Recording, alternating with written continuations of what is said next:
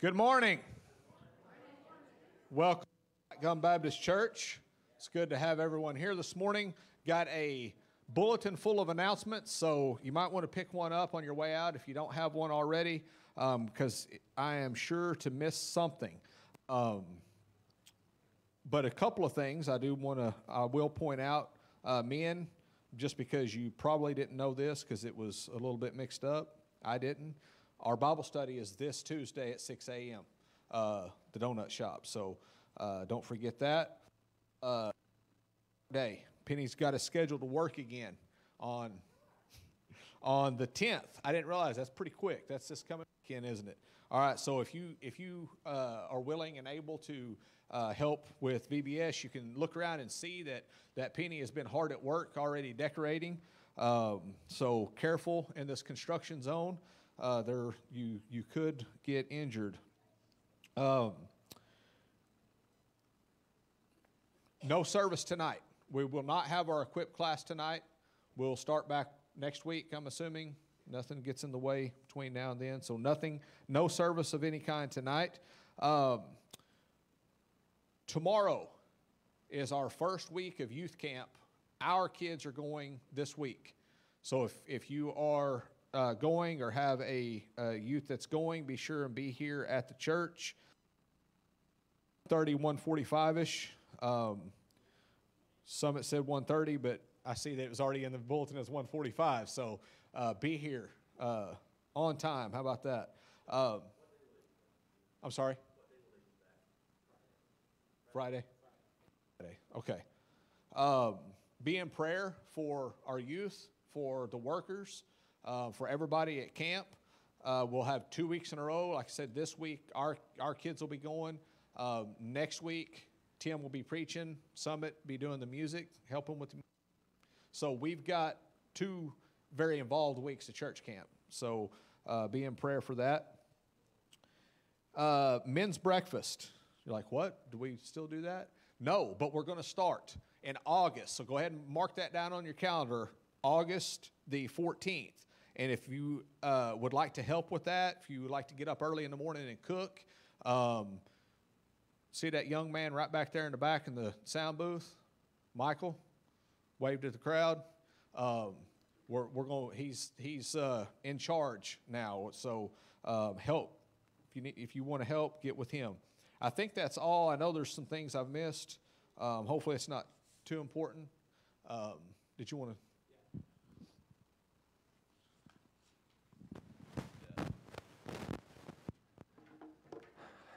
Well, I know as we gather today, and we do recognize that it is July 4th, and it is our country's birthday, and we want to celebrate our freedoms.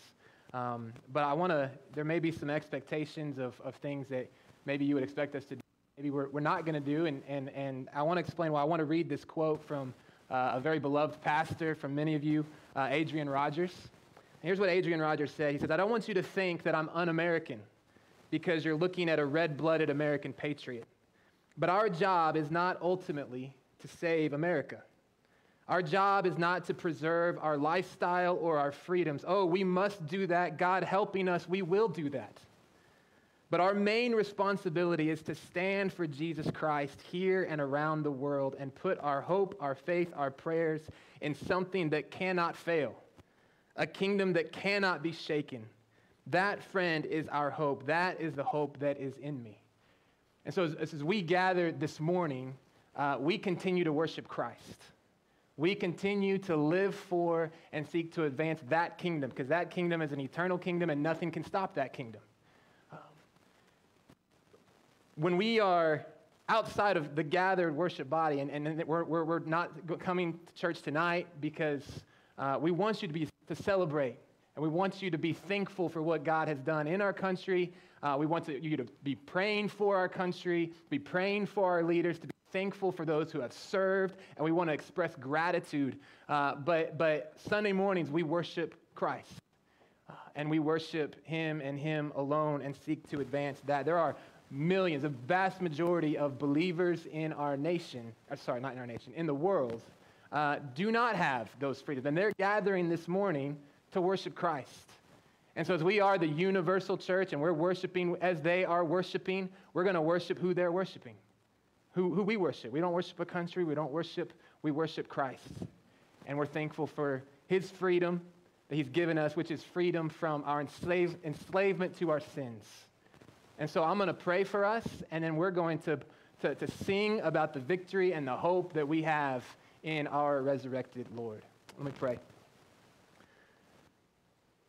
Father, we are so blessed. Lord, we are blessed to live in the country that we live in. We are blessed to have the freedoms that we have. But ultimately, Lord, we are blessed because of what your Son, Jesus Christ, has done for us. We are blessed because for those of us who have put our faith and our trust in Jesus Christ, we have been redeemed, we have been saved, we have, Lord, experienced the hope, the salvation from our sin, from the wrath of God, from the torments of hell.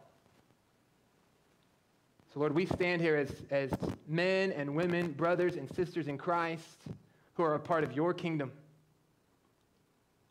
who are a part of a kingdom that will not fail, that is advancing in the world, that is seeing lives change. And this morning we pray that we can worship the God of that kingdom,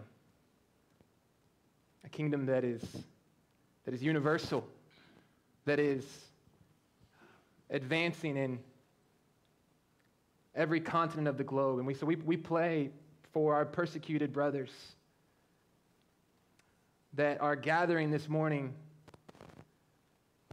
Lord, that under fear of life, reminded of a pastor in Swaziland, Africa, who this week was literally running for his life, looking back and seeing loved ones shot and killed.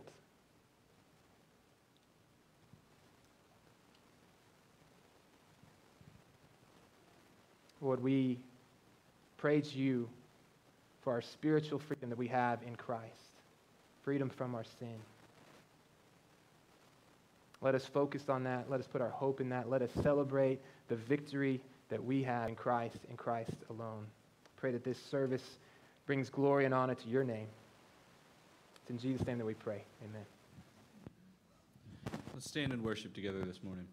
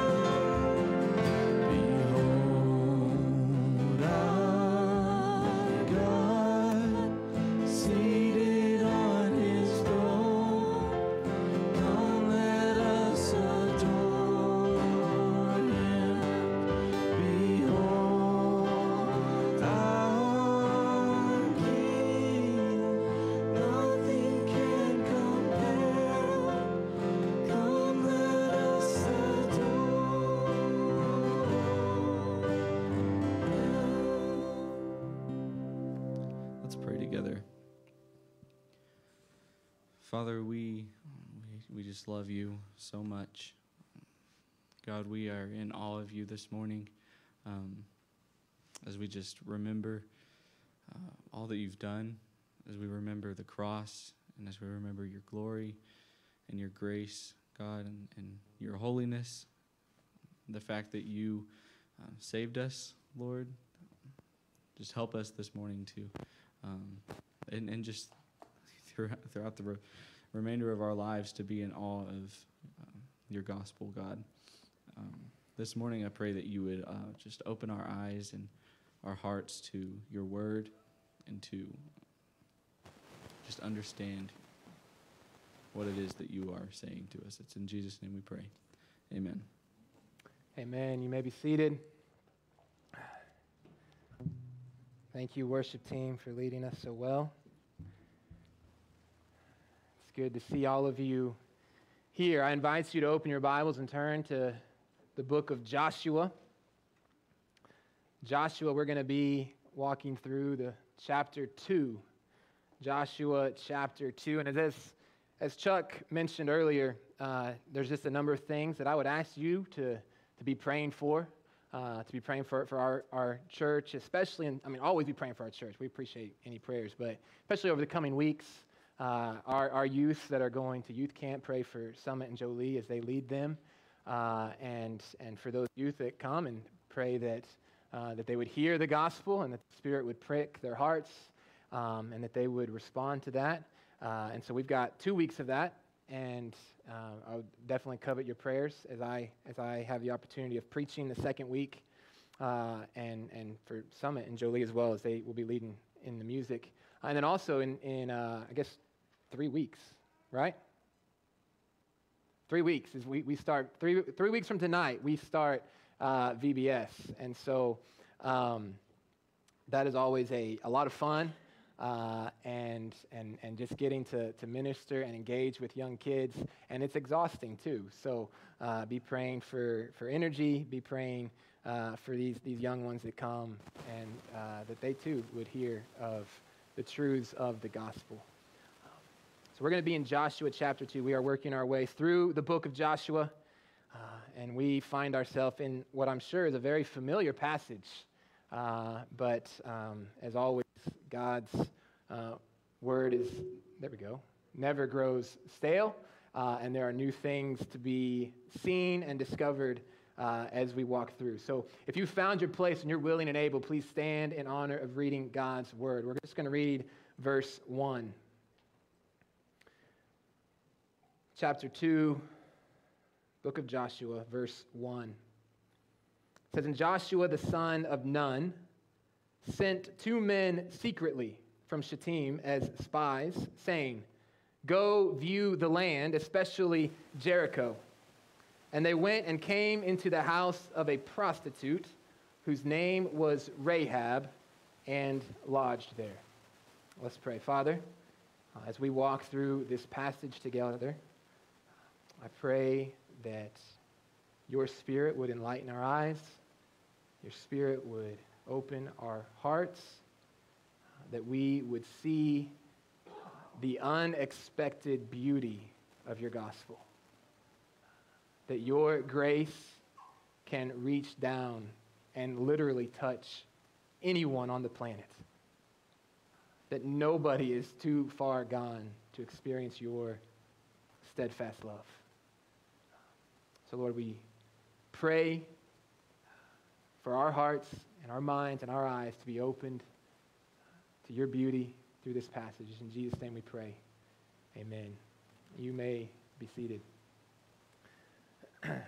When I was younger, and still today, I just don't have as much time. I really enjoyed watching certain movies, and I have a lot of, a section of movies that are kind of my favorite. But two kind of categories of movies that I especially found myself drawn to was one, the spy movies, right?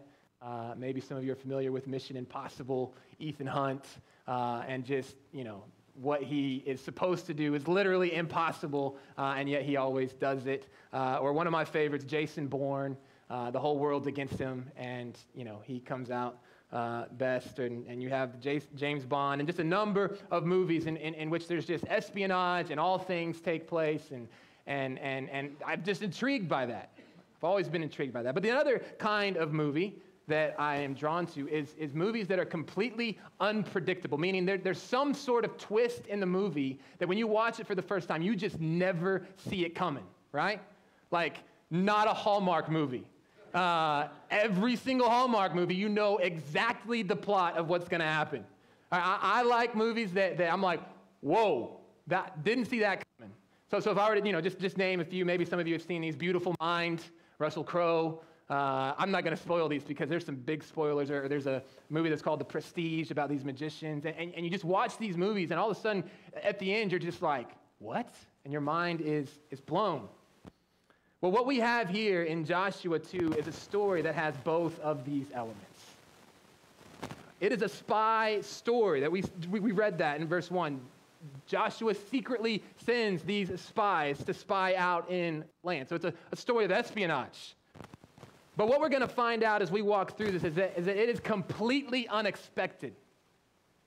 It is completely unexpected. And so the title that I've given this is Unexpected Undertakings. Unexpected Undertakings. And the chapter 2 really kind of continues to be an introduction of sorts for the book of Joshua. Joshua chapter 1, we were really introduced to Joshua and the people of Joshua and what was going to happen and what God is telling them will happen. That they're going to be the land is going to be given to. Chapter 2 really is an introduction to Rahab and the people of the land, these Canaanites. It's an introduction to the people who live in the land who Israel will be conquering throughout the rest of the book. But this story is also quite surprising for a number of different reasons and a number of different levels. Right? Because when you read Joshua 2, you could say that from a narrative perspective, it's really unnecessary. Like, you don't really need to know Joshua chapter 2 to understand the overarching storyline of the book. It doesn't do a whole lot to advance the story.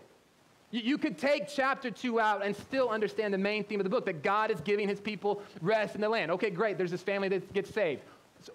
Okay, what's the big deal? But the author wants us to know this story. It's one of the longest dialogues of a woman that we have in the scriptures. And it's a foreign woman at that, with an interesting career choice. All right? So there's a lot of things that go on that's just really unexpected. And so we're going to walk through this together. And the first thing that we're going to see is that we have an unexpected mission. An unexpected mission. Let me read the first part of verse 1 again.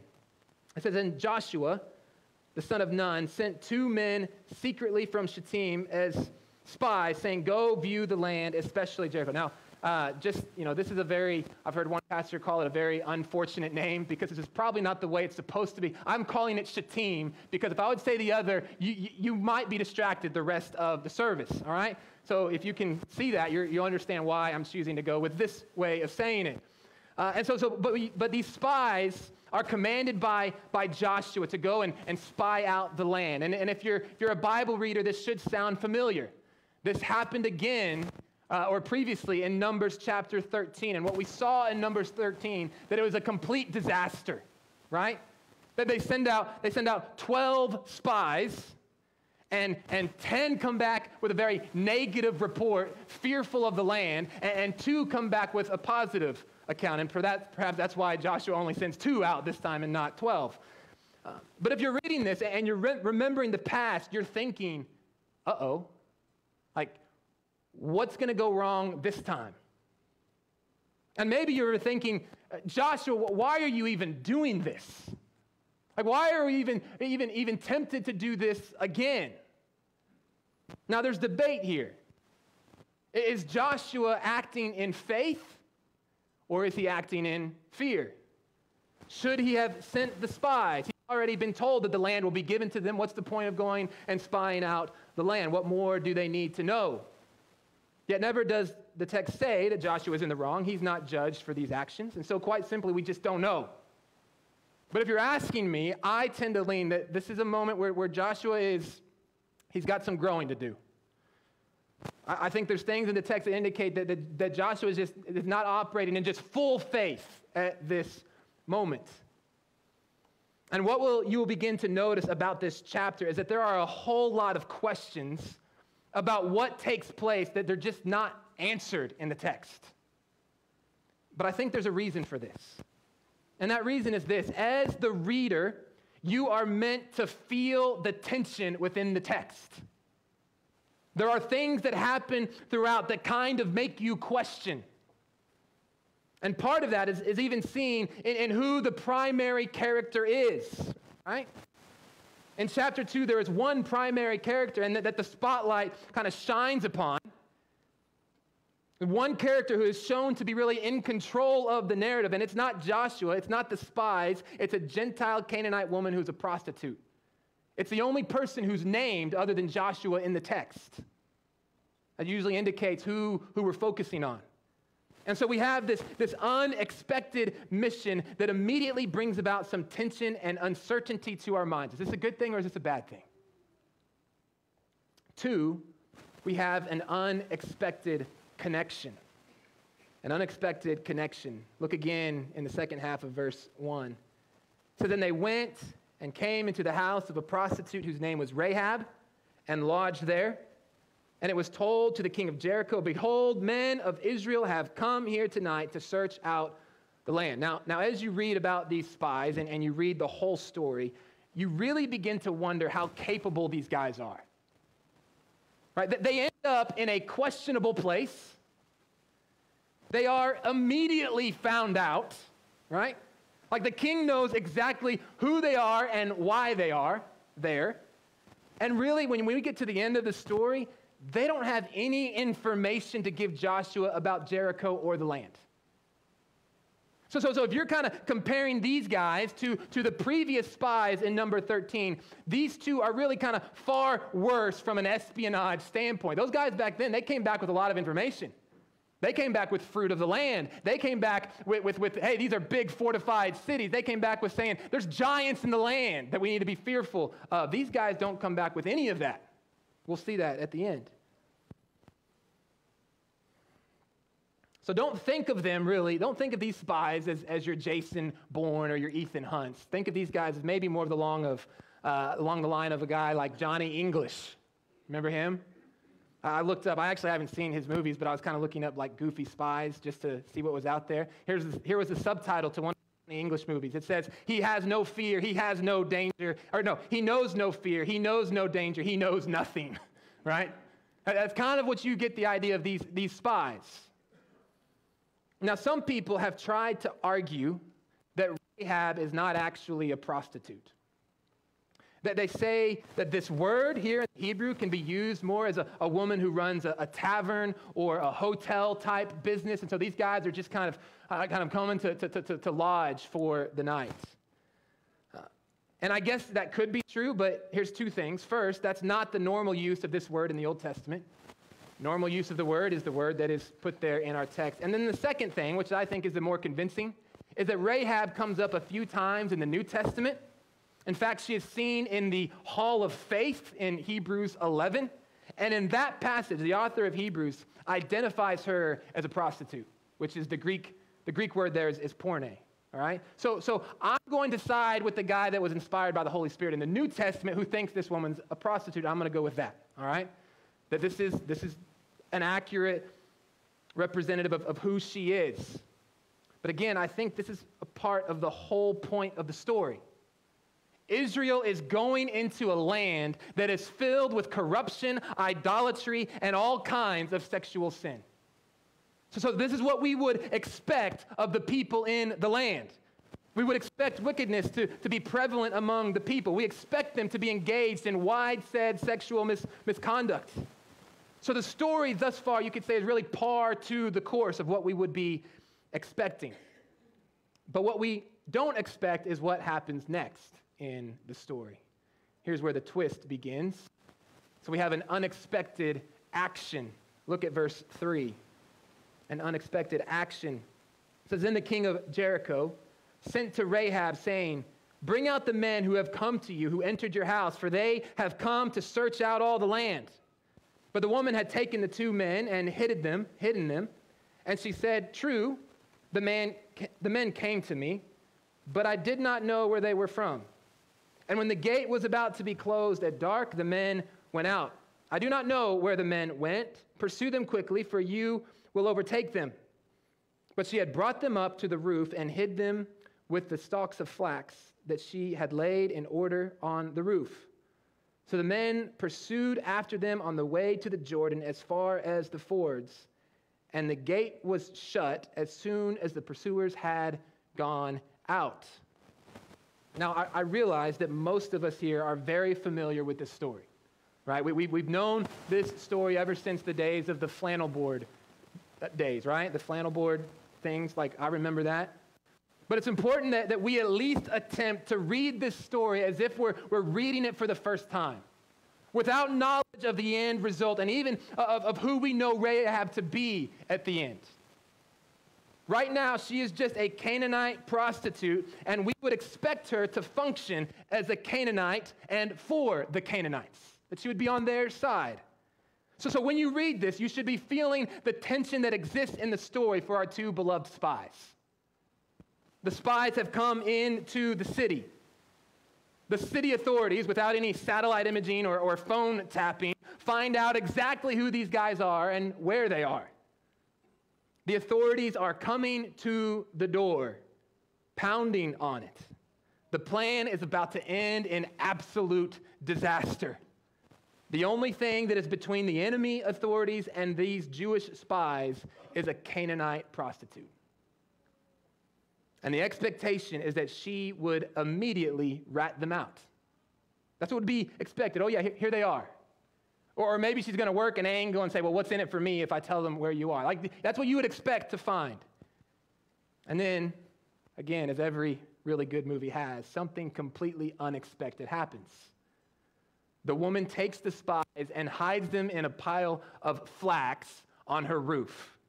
Right now, the irony within this story is really remarkable and rather hilarious. One commentator writes this. He says, the scene is almost humorous. The spies came to dig up information, but end up buried under piles of flax. They sought obscurity in Rahab's house, but end up in a high, visible hiding place on the roof, and it is difficult to see the land, which is what they've been commanded to do, hiding under a rooftop pile of flax. Right, so nothing's really going right for these guys. So what we see is that the spies are completely in the hands of Rahab. Their lives are at the mercy of what she decides to do with them. And for whatever reason, remember, we're not supposed to know how it all turns out. Rahab flat out lies to the authorities. Now, she affirms that they were with her. Right, that goes along with what the king already knows. So she's not going to try and deny that. That would be foolish. In fact, in the way that she speaks and how the author writes about this whole situation, it's going to seem to affirm that these Canaanite authorities think. Right? And it's hard to see this in our English translation. What do these authorities think happened? They think these Jewish guys wanted some pleasure and came into the city and went into this prostitute, and they've come out and they've left. That's what they think. And if you were to read this in Hebrew, you would immediately see that there's this double entendre language within the text, meaning the language here can have a very innocent meaning, and it can have a very rather risque meaning. So this word for came or came into, which is used in verse 1, verse 2, verse 3, 2 times, and verse 4, can all simply mean come in, or it can have a more sexual connotation. The word lodged, used in verse 1 or verse 8, can have an understanding of laying down with, or of simply you're going down to rest. The word there for no, that's in verse 4 and verse 5, can also have sexual connotations. You'd probably be more familiar with this word, because in Genesis 4:1, when Adam, it says of Adam knew his wife and she conceived. All right, so you have all this language that you're like, what exactly is going on here? So So I don't think it's by accident that all of these words are used within the context of the story, right, of where they're located. So the question is why? Is the author saying that something took place that wasn't supposed to happen? No, I don't think so. I believe the author is setting us up for the big twist. He's describing the scenario in a way that one would expect when a prostitute is the main character. And this is what the men of Jericho think. They think that the spies of Israel have come to Rahab for sexual purposes. And Rahab is not going to try to change their minds in this situation. She goes along with what they suspect, and it's really the reason for why her lie is believable. Yeah, they came in here, they were with me, and then they left just in time to get out of the city before it's closed. That kind of behavior is normal within the Canaanite city. These guys, okay, yeah, that's believable. And Rahab uses that for her advantage. And the men of the city, they believe it, right? They take the bait, hook, line, and sinker. They listen to the advice of Rahab. They immediately engage in an all-night goose chase that will come to nothing. But for our beloved spies, the tension is not over. Verse 7 says that the gate shuts. And that's not good. They are completely trapped in the city. And listen, we still don't know the motivation of Rahab. Like, yes, she hasn't ratted them out yet, but maybe she's got another angle she's playing. Maybe she's wanting to get something from them, and she thinks, man, these Israelites, I've heard about them. I know that they've plundered the Egyptians. They've got a lot of stuff, and I want that. So I'm gonna play this angle for a little bit and see what I can get. But she could quickly sell them out just as quickly as she had hidden them. And so the reader is left with this incredible tension. Here's these men locked up. The gates are shut. What's going to happen next? Is Rahab actually an ally, or is she just working for her own purposes? And then we come to the fourth scene, which is an unexpected declaration. Unexpected declaration. Now before I read it, I want to emphasize something here. If you were to structurally, in the Hebrew, see this passage, you would find out that verses 8 through 14 are the heart of the passage. He's emphasizing all this other stuff. You've got all these questions, and I'm not going to fill you in on these answers, but you need to focus on these words that Rahab is about to say right here. It's the primary message of the entire chapter. It's almost as if he leaves you to this point. Like, okay, you don't have all these answers, but listen up. All those things don't matter. This matters. Look what it says, verse 8.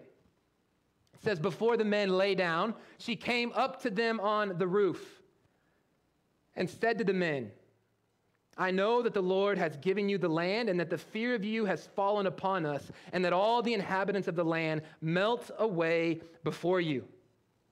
For we have heard how the Lord dried up the water of the Red Sea before you when you came out of Egypt, and what you did to the two kings of the Amorites who were beyond the Jordan, to Sihon and Og, whom you devoted to destruction. And as soon as we heard it, our hearts melted, and there was no spirit left in any man because of you. For the Lord your God, he is God in the heavens above and on the earth beneath. Now then, please swear to me by the Lord that as I have dealt kindly with you, you also will deal kindly with my father's house, and give me a sure sign that you will save alive my father and mother, my brothers and sisters, and all who belong to them, and deliver our lives from death. And the men said to her, our life for yours, even to death. If you do not tell this business of ours, then when the Lord gives us the land, we will deal kindly and faithfully with you. Reading that, you almost think maybe they would have jumped in singing, Behold Our God at that point, right? Because that's what Rahab is declaring.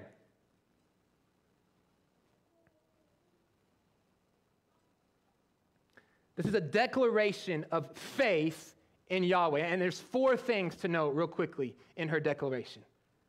First, she has faith in what God will do. All right, look again at verse 9. She says, I know that the Lord has given you the land, and that the fear of you has fallen upon us, and that all the inhabitants of the land melt away before you. She knows that this land is going to the Israelites. She knows that God is going to be victorious. She knows what God will do in the future. And she declares that to him, to these spies. So she has faith in what God will do, but she also has faith in what God has done. Look at verse 10.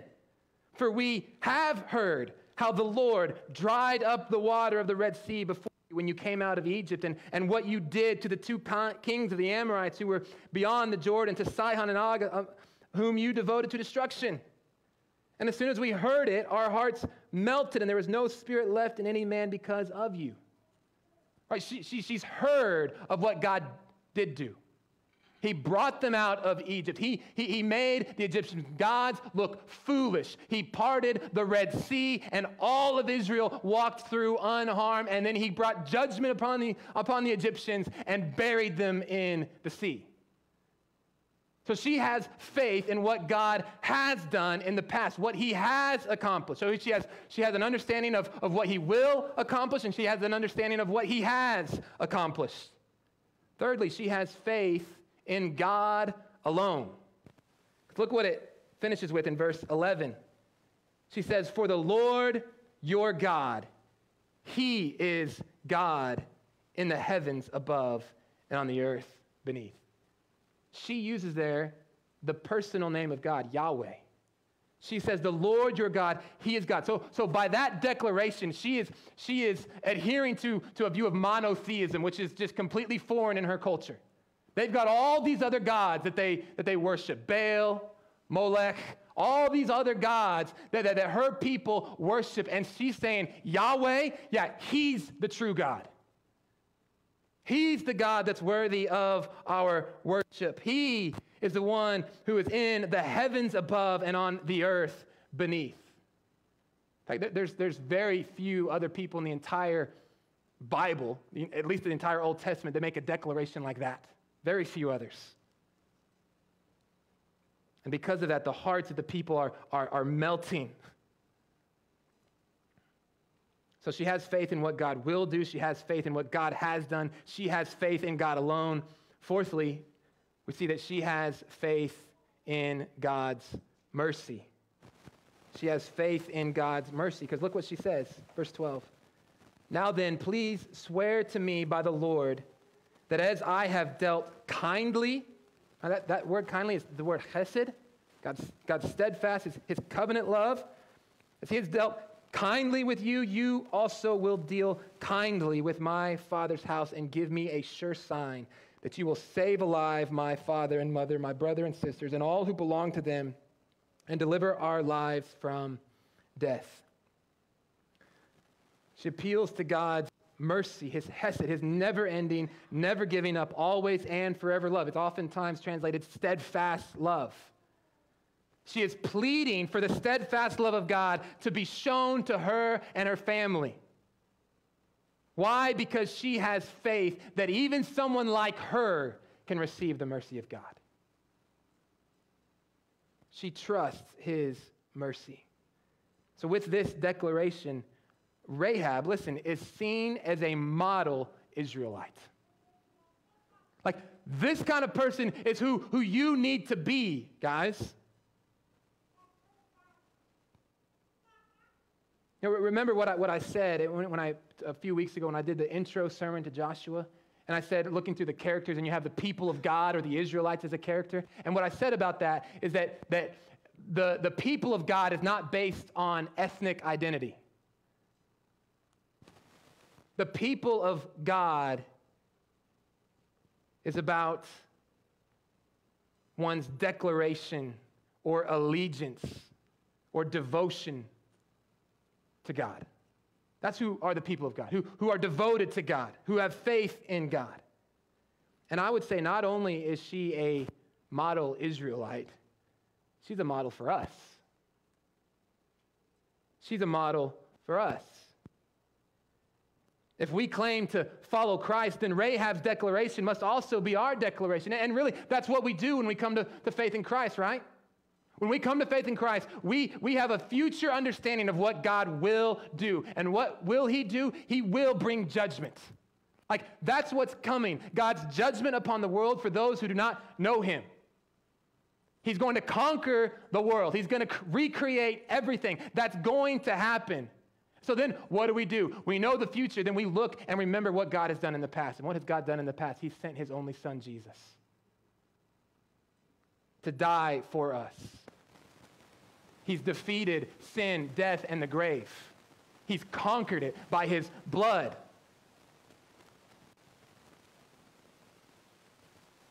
And we affirm that no other God can do that.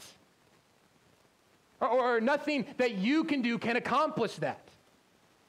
Only God can do that. And then we appeal to God's mercy and his grace, his steadfast love in our life. Rahab's declaration is every one of our declaration who have put our faith in Christ. So we see this unexpected declaration. Fifthly, we see an unexpected salvation. An unexpected salvation. Let me read verses 15 through 21. It says, "Then she let them down by a rope through the window, for her house was built into the city wall, so that she lived in the wall. And she said to them, 'Go into the hills where the pursuers will encounter you, and hide there 3 days until the pursuers have returned. Then afterward you may go your way.' The men said to her, 'We will be guiltless with respect to this oath of yours that you have made us swear. Behold, when we come into the land, you shall tie this scarlet cord in the window through which you let us down, and you shall gather into your house your father and mother, your brothers, and all your father's household. Then if anyone goes out of the doors of your house into the street, his blood shall be on his own head, and we shall be guiltless. But if a hand is laid on anyone who is with you in the house, his blood shall be on our head. But if you tell this business of ours, then we shall be guiltless with respect to your oath that you have made us swear.' And she said, 'According to your words, so be it.' Then she sent them away, and they departed, and she tied the scarlet cord in the window." So long as Rahab continues to align herself with the Lord and for the cause of the Lord, she will be saved. She will be saved. Now, real quick, there's a lot of people that see this scarlet cord that's cast down, and they see that as typological or foreshadowing the blood of Christ that's poured down to us and to redeem us. That it's possible some of the early church fathers believed that, had that view, where nowhere in the New Testament is there a reference to that. What I do think this is a reference to is back to the Passover, right? Where they marked the door with the blood of the lamb. And so you could say, well, by pointing to the Passover, it's pointing forward to Jesus as well. That's possible. But it's definitely pointing back that these people, everyone who's going to be in here, is going to be saved from the oncoming judgment. And what we know and what we will see as we continue as this actually happens. Rahab's family is saved. She puts her faith in action. She does everything she's supposed to do. And if we want to turn over real quick just to kind of see the ending, because when we're going through the passage on Jericho, we won't spend a lot of time on her. But in Joshua 6:25, listen to what it says. "But Rahab the prostitute and her father's household and all who belonged to her, Joshua saved alive. And she has lived in Israel to this day because she hid the messengers whom Joshua sent to spy out Jericho." So Rahab does not merely have an academic or an intellectual faith. She has a faith that works. She has demonstrated that she truly believes in Yahweh by putting her faith in her actions and saving the spies. Trusting more in the Lord than in what might happen from her own people. And she is commended for this. If you go to the book of James chapter 2, in this section with this idea of faith without works is dead. James 2:25. Let me just begin in 24. It says, "You see that a person is justified by works and not by faith alone. And in the same way was not also Rahab the prostitute justified by works when she received the messengers and sent them out by another way?" She is commended for her faith, for putting her faith in action. But there's more here. There's more here, because Rahab's actions don't merely lead to her own salvation or even only her family's salvation. They lead to our salvation as well. Now, maybe some of you are like, well, what do you mean by that, Tim? It's a great question. Thank you for asking. Go over to Matthew chapter 1. Many of you knew this is where I was going. Matthew chapter 1. Matthew 1 is just one of our favorite things to read in the New Testament scriptures. It's a genealogy, right? We love the genealogy. Genealogies are great. But listen, this is the genealogy of Jesus Christ. Matthew 1, verse 5. And Salmon, the father of Boaz, by Rahab. And Boaz, the father of Obed, by Ruth, and Obed, the father of Jesse, and Jesse, the father of David the king, and David was the father of Solomon by the wife of Uriah. Rahab isn't just saved and brought into the people of Israel. Rahab is saved and brought into the line of redemption, into the line of the Messiah, into the line of Jesus Christ. And here's what's fascinating about Matthew's genealogy. There's only 5 women that are mentioned, only 5. Tamar, Rahab, Ruth, Bathsheba, the wife of Uriah, and Mary. That's it. 3 out of 5 of those women are complete foreigners.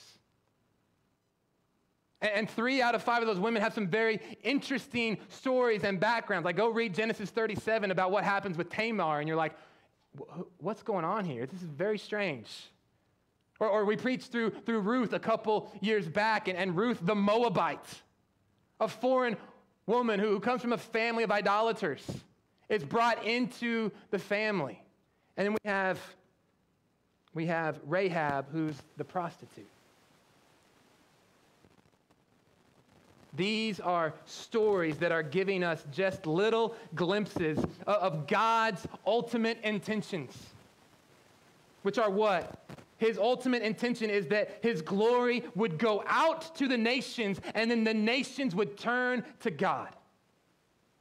That's what's being fulfilled on a small scale with Rahab. The glory of God has gone out to Rahab. She sees God, she beholds God, she understands who he is, and she in turn worships God and God alone. That's where the history of redemption is headed. That's where we are a part of. We're going out to the nations, declaring his glory, praying that the nations would turn to God in worship. And so we have a very unexpected salvation. But sixthly and lastly, in Joshua chapter 2, we have expected information. Expected information. Look at verse 22. It says, they departed and went into the hills and remained there 3 days, until the pursuers returned, and the pursuers searched all along the way and found nothing. Went on this wild goose chase, nothing there. Then the 2 men returned.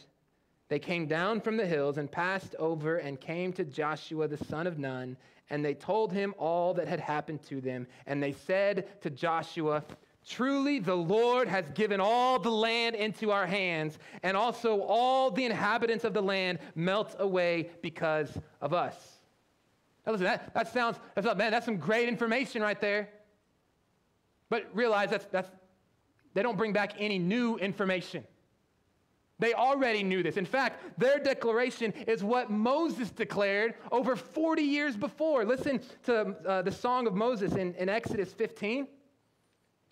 Exodus 15, right after they come out of the Red Sea.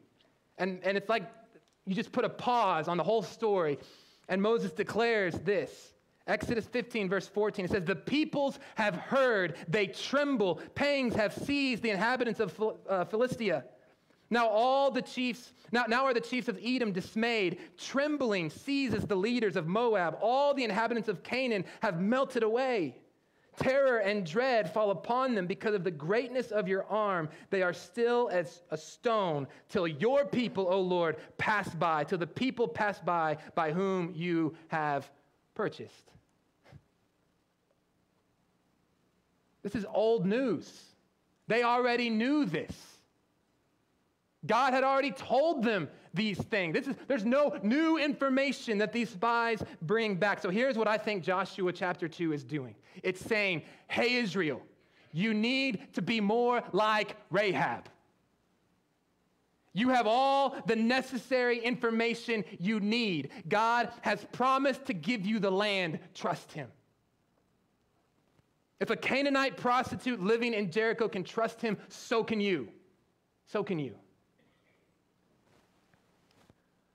So real quickly as we close, just 4 quick things to kind of take away from this passage.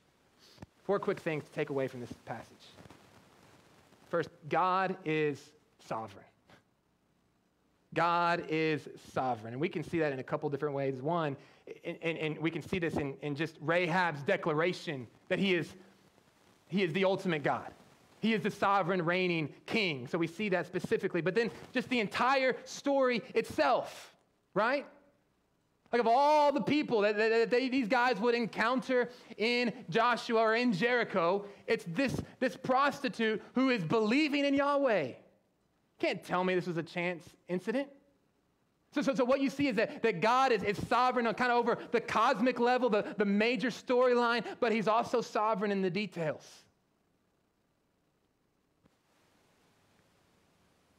God is sovereign. Secondly, judgment is coming. Judgment is coming.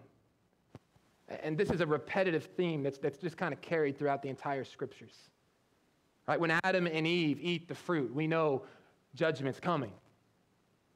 When Israel worships at the golden calf, you know judgment is coming. When Israel worships false gods in the land, which they will do in the future, judgment is going to come. And that's what the prophets are declaring throughout all the prophets. Judgment's coming. Return, repent. Judgment is going to be cast on the nations. Now, I'm reminded of the book of Jonah, right? Jonah, the prophet of the Lord, who God calls up and says, hey, go preach to Nineveh that my judgment is coming. And you know the story. We're not going to get into the story there. But he's telling them judgment is coming. Listen, our world right now where we exist, judgment will one day come. Judgment will one day come. God, the Bible says, is forbearing. He's patient. He's patiently allowing the gospel to go out so that his people might repent and turn to him. And so God is showing himself merciful, which leads to the third application or takeaway is this: salvation is here. Salvation is here. We don't stand in a judgment with nothing, with nowhere to turn. Yes, his judgment is coming, but he's made a way out of the judgment through Jesus Christ. Jesus has come. God has laid on Jesus his wrath on our behalf.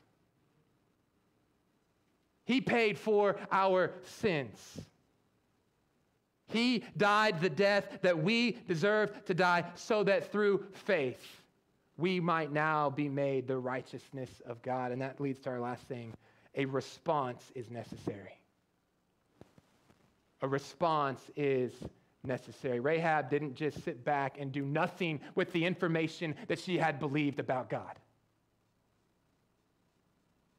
When she's hearing about what God is doing through Israel, when she's hearing about what God will do in the land, and she's given this opportunity to side with Israel, she takes it and she puts her faith in action. She believes. That's what we're called to do. You have the knowledge. You have the understanding. You from God's word, you know that judgment will one day come. You know that Jesus has faced God's judgment on our behalf. But just knowing that doesn't save you. James 2, that chapter that we read from earlier, it says even the demons believe that. I've heard it put this way: demons have better theology than I do. They have a better understanding of who God is and what he is capable of, yet they refuse to submit. They refuse to respond to him. Instead, they rebel. So the question is, will you respond? What is your response? Have you responded to the gospel? Let's pray. Father, we thank you so much for this glorious passage. This passage that reveals to us so many things about who you are.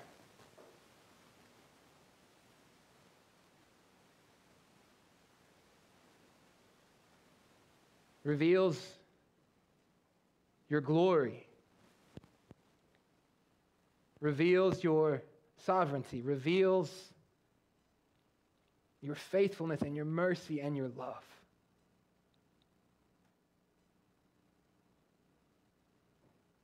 I pray that we would be a people like Rahab.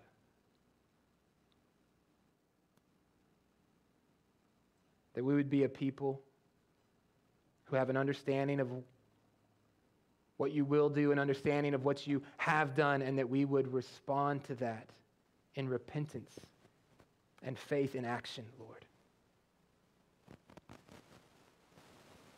Help us, God. Help us to trust you. Help us to put our allegiance and our devotion in you and for you.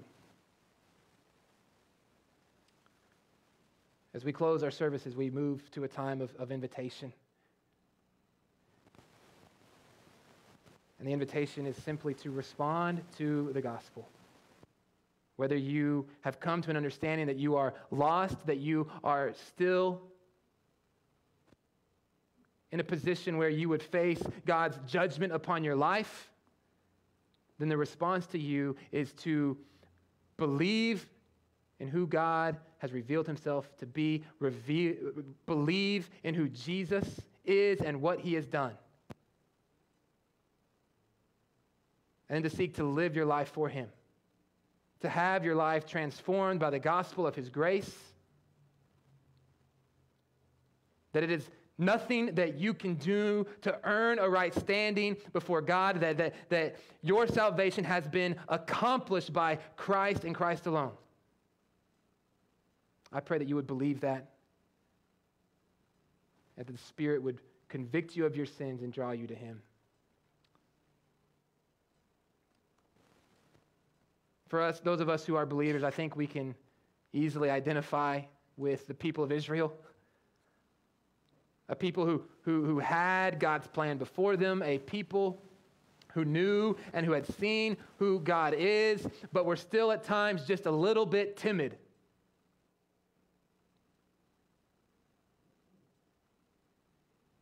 Lord, I pray that you would send your Spirit into our lives, convict us of our apathy, of our timidity,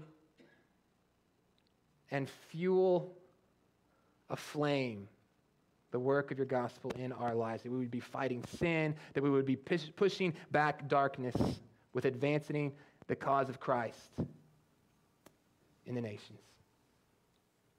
So as we stand and sing in a few moments, I invite you to respond. However you feel the Spirit is leading you to respond, I'll be down here if you would like to come and talk. If you'd like to come and pray, the altar is open. But you don't leave here without responding to what the Lord is calling and asking you to do right now in your life. Let's stand and sing together.